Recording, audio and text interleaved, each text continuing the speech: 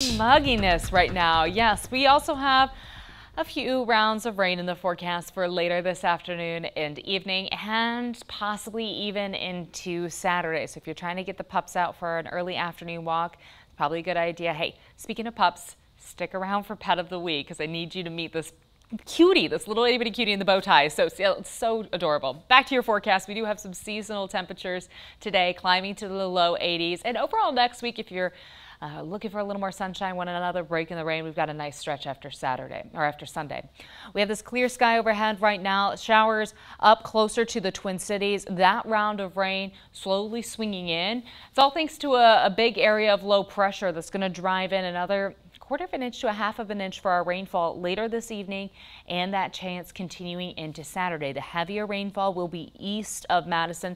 That's where we'll see those showers continuing into Saturday. So this low pressure slowly moving to the east. As it does, it's continuing to rotate and still push in another round of showers later this afternoon, coming in starting right around 3-4 o'clock and then continuing until about 9. So here's a look at that line swinging through. You can see we're going to have a few isolated storms in the mix, but planning mostly on rain showers for this one. There will be breaks in the rain later this evening. Overnight, we get a nice little pause there also.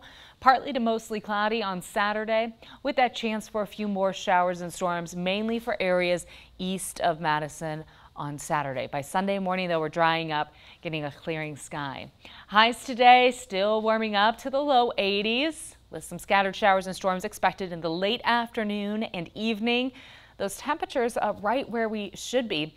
The only downside, we have dew points in the low 70s, staying pretty close to 71, 72 through the afternoon, so it does feel pretty muggy. Tonight, temperatures will fall to the mid-60s with a mostly cloudy sky. Tomorrow's the Janesville Farmers Market from 8 until 1. Temperatures will climb to the upper 70s for highs. We do have that small chance for an isolated shower or storm in the afternoon tomorrow, mainly to the east, but not ruling out some of those isolated showers along the eastern edge of Columbia and Dane and Rock County. Temperatures looking ahead to next week, staying pretty close to average. Highs will be close to 80, our overnight lows upper 50s near 60. Once we get through this rain chance today and Saturday afternoon and evening, we go back to sunshine on Sunday. We're going to be partly to mostly sunny through the rest of the week, and likely even heading towards the end of the week into the following weekend. We have a pretty nice dry stretch ahead. We'll be able to enjoy that after we get through these few rounds of rain.